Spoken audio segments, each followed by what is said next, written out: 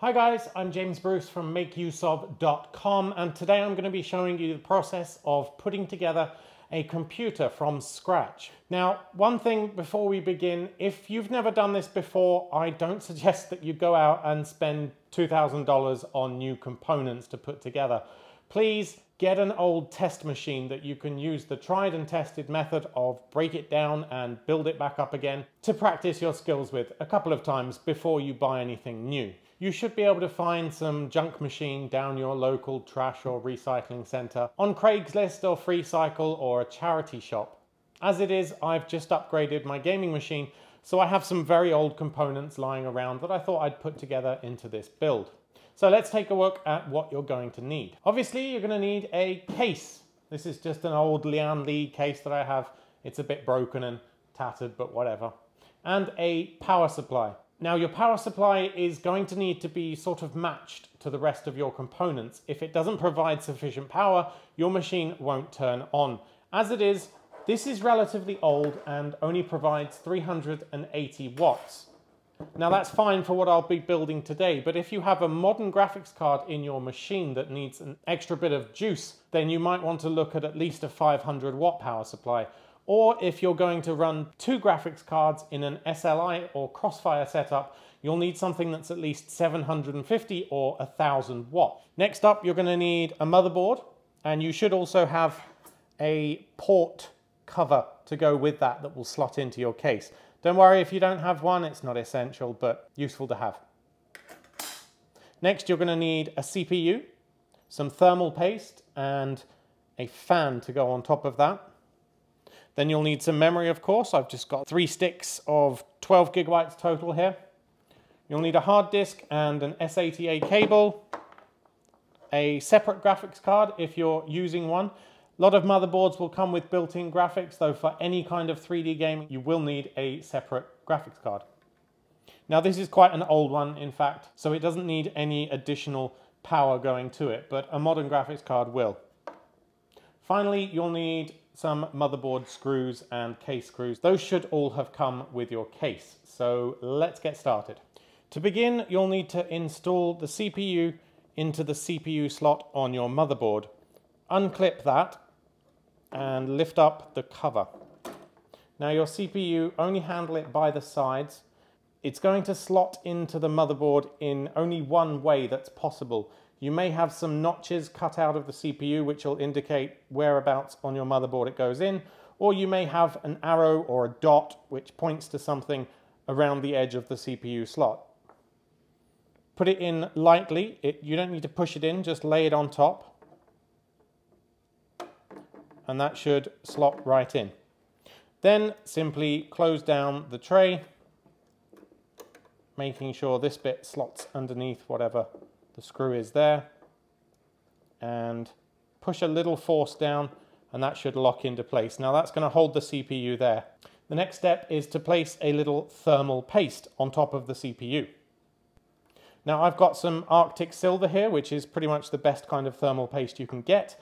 You might have got a sachet of white goop when you purchased your CPU or your fan, or the fan itself might have a sort of pinky jelly-like substance on top of it. You can use that. It's not great, but it doesn't really matter unless you're going to be seriously overclocking your CPU. Now, this isn't glue. It doesn't stick them together. It actually just acts as a layer to even out the heat distribution from the CPU to the fan. Now, the biggest mistake you're going to make when applying this is to put too much on. It really doesn't need a huge amount. Just a small sort of pea-sized amount spread across the whole thing evenly. It's the even cover that you want more than anything. You should never use the entire tube of thermal paste. That's just completely unnecessary. So let's go ahead and do that. Now, if you don't have a spatula, just use a piece of plastic bag. You can rip off a bit of plastic bag and sort of use your finger to smudge it around. Try to be a little more careful than I am here because I'm in a bit of a hurry.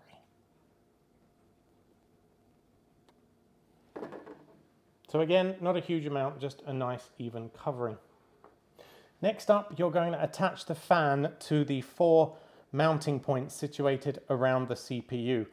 Now this for me is always the most difficult part, just because these attachment points are so fiddly. So the way these fans work is that each clip is in two parts. There's a sort of black part and a translucent part. The translucent part will go through the hole first, and then the black part will push down and the locking pin will go in place, preventing the whole thing from pulling upwards, and that secures it on top of the CPU. However, you have to get those aligned just right. If you want to see how that mechanism is going to work, once it's in the slot, it's going to push up like that and then snap into place, securing it. And to unlock it, just twist it again and pull up. So let's go ahead and fix that onto the motherboard.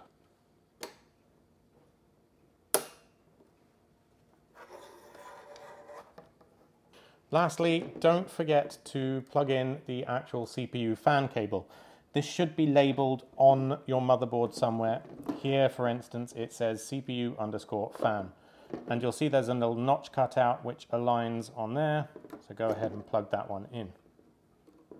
At this point, you can go ahead and put the memory in two. If you only have two slots, use the two which are color coded. Otherwise, if you have 3 or 4, then obviously use them all. Now, again, be careful to only touch them from the sides, and ensure that you, before you put them in, the clips on your motherboard are fully undone, like that, and then slot them in. You may need a little bit of force to push them in, and then ensure that the clips at the side lock fully back into place. And repeat for all of your chips.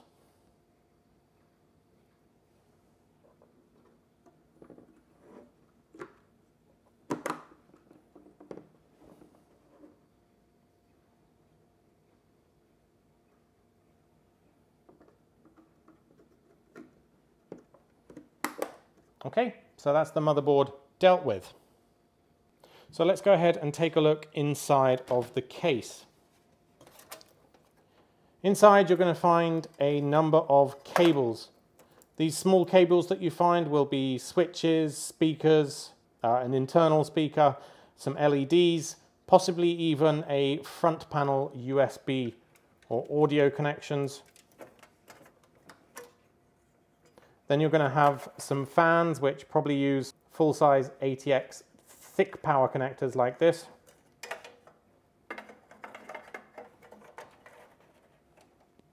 Or if you have a smaller connector, they may connect directly to the motherboard. So let's get those out of the way for the time being. If your power supply isn't already installed, put that in now. There's only 4 screws that you'll need for that. And it's pretty obvious where they go because one of them is out of alignment. It's not in the corner. So there's only actually one way that your power supply can slot in. So before we install the motherboard in the case, find the rear panel that you had and install that into the back of your case. Now, to install the motherboard into the case, you're going to want to align the mounting points on the motherboard with some mounting clips on your case. So before you install the motherboard, you might actually find it easier to connect up the LEDs and power switches, that sort of thing. Now, if you have a good case, it may come with a 2-part connector that you can actually disconnect and then move the case out of the way and connect those onto your motherboard first. So let's do that together first. If yours doesn't, well, keep your case close by, put the motherboard on top of it, and then try and plug them in. But this way is definitely easier. So let's take a look at what we've got. You'll find that they're all colored and white or black. In the case of a color plus white or plus black, the white or black is always negative, the color is always positive. To figure out where these go, you'll find a front panel or a collection of colored bits on your motherboard like that, and they should all be labeled in very small text, albeit labeled. We have a speaker first, and you can see it says plus minus speak, and that's referring to the top row. So the red one goes on that side like so. Then we've got HDD LED. So look at here, we see plus minus HD. That refers to this one, so the plus one goes on the left. Then we've got a power LED. So this one goes here underneath the speaker. Your motherboard might be different. Obviously, they're all going to have different layouts, but they will all be labeled. And if you can't read the labels that are written on the motherboard itself, check out the manual because they will be in there as well. So we ensure that's on. Then what have we got? We've got a power switch. If I look on here, I can see power plus minus. So we put that there. And finally, reset switch. Again, blue positive. And this time it's reversed. It's negative then positive. So let's put it on like so. And there we have it. If your case also has some front panel USB ports or maybe audio out ports, then you'll find some other places on your motherboard here, for instance, F_USB1, F_USB2, F audio, they would plug in there. As it is, my case doesn't have that. If you have a USB 3 one, then you'll find another larger blue port here, and that would plug into there. Don't worry, it'll be pretty obvious if you look at the kind of plugs and sockets that you've got. The one that goes in the USB port is bigger, it's that shape. The one that goes in here are these shapes. In addition, there's probably a notch cut out so it can only go one way, and if not, then there's a pin removed and one of the female parts of the plug you're putting in will be blocked off, in which case those align. It's pretty self-explanatory really, you can't go too far wrong. So for now, that's all we need to plug in. That's all I've got for my case, this single connector here. So I'm going to go ahead and install this into the case. Get the cables out of the way first. Line this up with the mounting points and the back cover that we've inserted. Like that. To secure that to the case, you're probably going to have some small screws with a rubber washer or similar. Now exactly where these mounting points go will vary by the size of motherboard that you've bought. This is quite fiddly and quite tedious. Next, I'm going to plug together the front panel switches that we did earlier. You can see again where those align with the cutout bit and the notch here. Then I'm going to plug in the power for the motherboard. The big fat bit of the cable should be obvious, it goes there. Again, there's a clip and a protruding piece of plastic where it connects. Try not to put any pressure on the motherboard. If you can't get it in properly, put your fingers underneath and then push down. You should also have a separate CPU connector. Might be separated into two cables like this. So it should be fairly obvious where these go.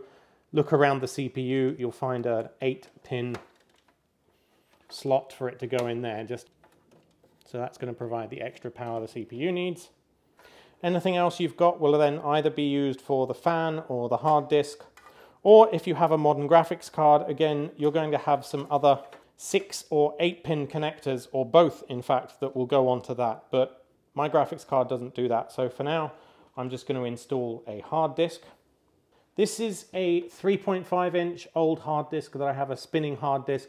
Nowadays, you're probably going to use a 2.5-inch SSD drive rather than this, which will be smaller. And if you need to mount that into a case which is designed to accommodate 3.5-inch, you'll have to buy a separate mounting bracket. Now, when you put these in, they should ideally be screwed on both sides. So you'll need to take the other side of your case off. But for brevity today, I'm just going to screw it into one side. One thing to be careful of is if you have a full-size graphics card, that you don't do what I've just done and put it into that slot, because it's quite likely a full graphics card is going to hit the back of that, or at the very least cause problems with the cable, in which case move the hard disk to a different slot. So once your hard disk is in, you can go ahead and power it. You'll likely want one of these SATA connectors, which is a sort of flat plug. And again, you'll see it has a little notch cut out of the side. There's only one place that this will line up with on your hard disk. At this point, I would plug the fans in as well. So we've got one here. So that's for the front fan. And then this one as well.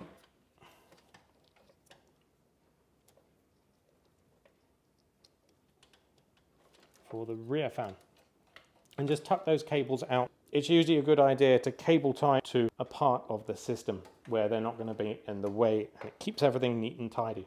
At this point, I'm also going to plug in a data cable for the hard disk. So when you're looking for the right ports to plug this in, it's likely you're going to have maybe at least 2, probably 4 or 5 or 6 sockets where it can go, and these will likely be in the corner of the motherboard. Now, if you do have multiple slots, always use 0 for your first drive, and again, there's only one way in which that can go on, so that should be easy enough to figure out and push into place. Finally, I've got a separate, albeit old, graphics card that I'm going to put in. Now, this is always going to go in the slot closest to your CPU if you only have one. The other one is for running 2 graphics cards, but it's a little bit slower. So place this in the one closest to your CPU. And if you haven't already removed the blanking plates, you can see this is an old machine, so it's already had all of the rear banking plates removed. Those are the bits that look like this. So push that in. Line up the pins on the side, line up the pins down there, and then as you push it in for a graphics card in one of these big slots, you should hear it click into place as the lever at the back locks in. To remove it, obviously, you're going to push down on that and then it'll free it to remove it. Once it's pushed in, be sure to connect it up to the case with a couple of case screws.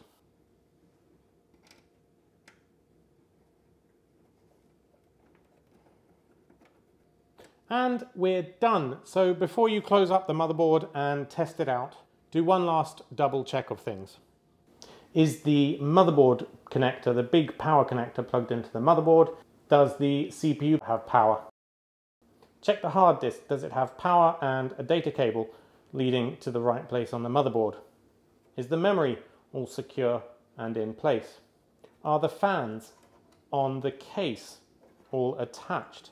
Are the front panel connectors attached? And finally, if your graphics card needs additional power, which would be here, are they plugged in? And that's pretty much it.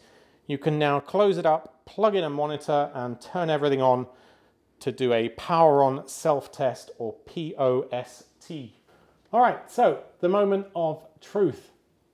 If nothing happens, your power supply might not actually be on. Make sure you switch that on and then hit the power switch. If everything goes well, you might hear a single beep and then it'll probably ask you to insert a startup disk. If everything doesn't go well, you may hear any number of a series of beeps, and these indicate a critical error of some kind, in which case you'll need to refer either online or to the manual that came with your motherboard for exactly what they mean. It might be something as simple as you've not quite inserted a memory stick correctly. Hopefully it's something easily corrected. So one thing that I like to do once I've built a new machine is to go straight away into the BIOS and just keep an eye on the CPU temperatures for a while. That would indicate if you're overheating. Perhaps you installed the fan incorrectly, perhaps you forgot to plug it in which case you'd see those temperatures rising fairly quickly. So hopefully I've managed to teach you something today about the process of building your own computer, but really the best way to go about it is to get a junk machine and have a go yourself. That's how I learned as a child. I would take apart machines and put them back together again. Once you've got a few builds under your belt and you're confident, you can go ahead and buy new components and then put together a powerful gaming rig or whatever suits your purposes. If you've enjoyed this video, please show your appreciation by hitting like and possibly even consider subscribing so you can be notified of our twice weekly giveaways and technology tutorials from all of us at MakeUseOf.com.